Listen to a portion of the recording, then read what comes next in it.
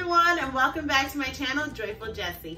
If you are new here, I am Jessi. In today's video, I am going to be sharing with you guys how is it that we take a very ripe plantain. It looks like a banana. It is not a banana though. It's a very ripe plantain, and make this super delicious, sweet, fried plantains that you can use as a side on multiple meals. So make sure to stick around and watch.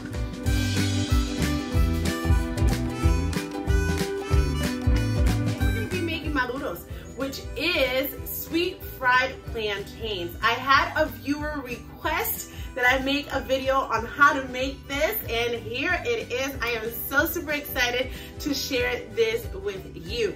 If you are new here, go ahead and make sure to click that subscribe button so that you never miss out when I post a new video.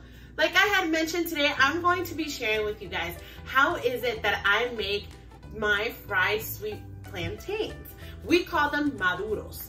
And maduros is just the word for ripe.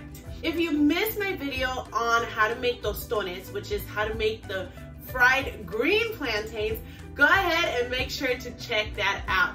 Today, I am going to take these plantains that I have had sitting around for 2 weeks. When I bought them, they were green.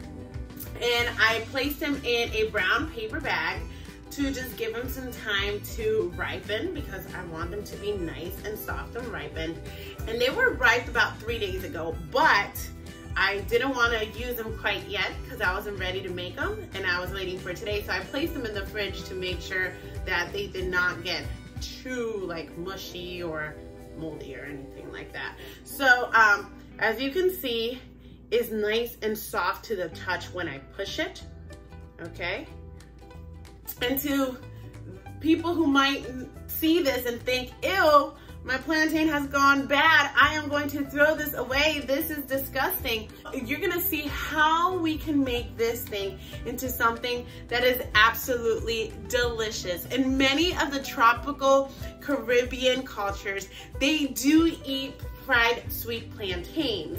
So plantains grow there naturally, it's just out there, and we eat them green. And then what happens when you have them sitting out for a little bit too long is that they become ripe. So we don't just want to throw stuff away, we want to use that too. And it is absolutely delicious. They're so nice and soft and sweet. How can we use this? Well, once we fry them up, there's a couple of options that we can have.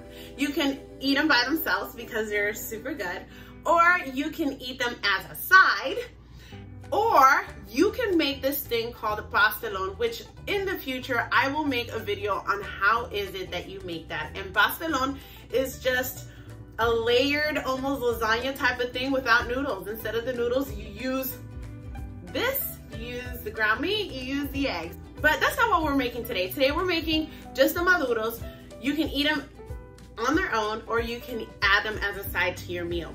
I personally like to use them whenever I make arroz con gandules. So if you haven't seen that video yet, go ahead and check it out. I also like to use it whenever I make white rice and pink beans, or white rice and black beans. So I also have 2 videos out for that. I have one for the pink beans and one for the black beans. So make sure to check that out if you want to make this as a side for one of those meals. So let's go ahead and get started. Let's see how is it that we actually put this thing together. I'm going to first start by peeling my plantains. I like to cut the corners off first and then make a slice down the middle and then peel it with my hands.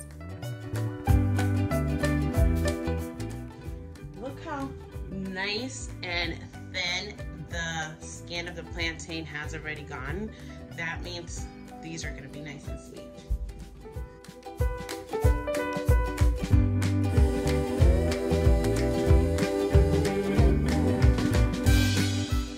When I'm making the slice down the middle, I like to use the tip of my knife. Also, for some reason, when the plantains do become ripe, the skin is not as easy and as crisp to just slice the knife down the middle, so just take precaution with that.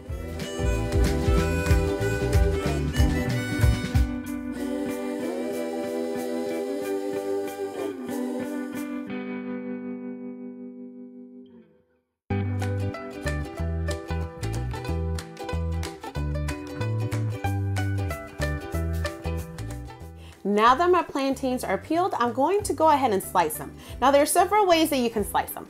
I'm slicing them slanted, but some people just like to slice them right like inside, so they have like little rolls. And then other people like to slice them in half and then slice them down the middle, so they have kind of like a flatter, longer plantain. For this particular case, I'm just slanting them.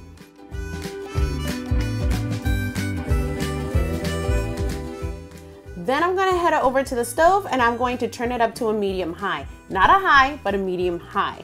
I'm going to put about 1/2 inch of oil in my pan, and then I'm going to let it heat up. I know my oil is ready when I test it with one of them and it starts bubbling up. That usually means that the oil is hot enough. Now with these, you want to keep a watchful eye on them because of the sugar content in them. They do tend to burn easily. So you don't just want to walk away. You don't want to have the oil all the way in high. You just want a medium high and just keep a watchful eye on them. As you're placing them, you're going to notice that they're going to start to get like a bright golden around the edges. I say I cooked mine for about 2.5 to 3 minutes per side. I kept checking in on them. Just again, I did not want them to get burned. Then at this point, I turn them over and you're going to see that it's going to have like a light browning. It's not dark, it's like a light browning when you turn them over. Now halfway through, before I started flipping these, my camera turned off. So I don't have the exact time on there, but it was definitely, in the other one you can kind of see that it was about 2.5 minutes from when I put them in to when I turned them around.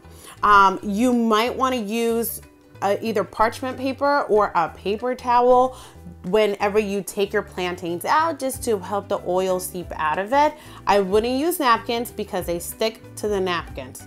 Trust me, I know that because I experienced it the first time I took these out.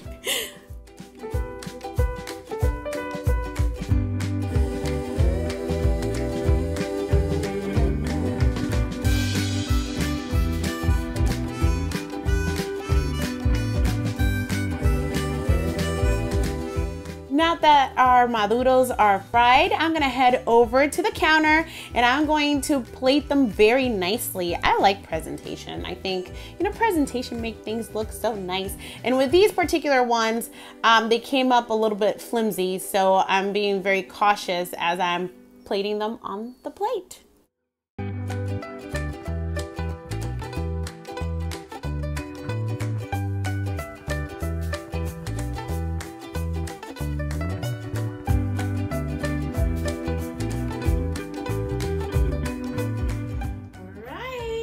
Now time for the real deal. We're gonna give this a nice little taste.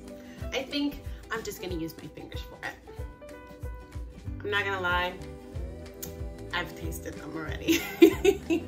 As I was taking them out, I was just curious as how good they were gonna be.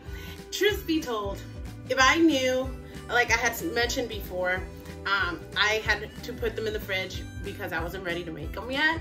And so I put them in the fridge to stop them from ripening. If I would have known they were this ripe and would have thought about it beforehand, I probably wouldn't have sliced them sideways.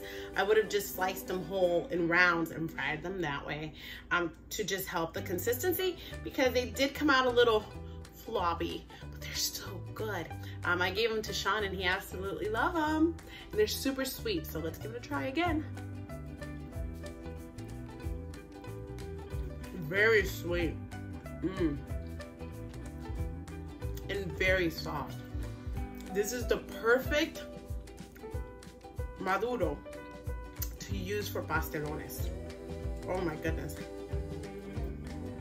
it's perfect. You know, when you eat this with the savory stuff, is that sweet and salty savory combination that just makes it amazing. So there you go, guys. That is how I make my maduros, my fried ripe plantains. quick shout out and thank you to Jennifer B for requesting me to make this video. I hope that you do find this super helpful. If any of you guys would like me to make a video of something to make that has to do with Puerto Rican culture and Puerto Rican recipes, please go ahead and comment below. I will be more than happy to go ahead and give it a try. Thank you so much for watching, and please don't forget to like and subscribe.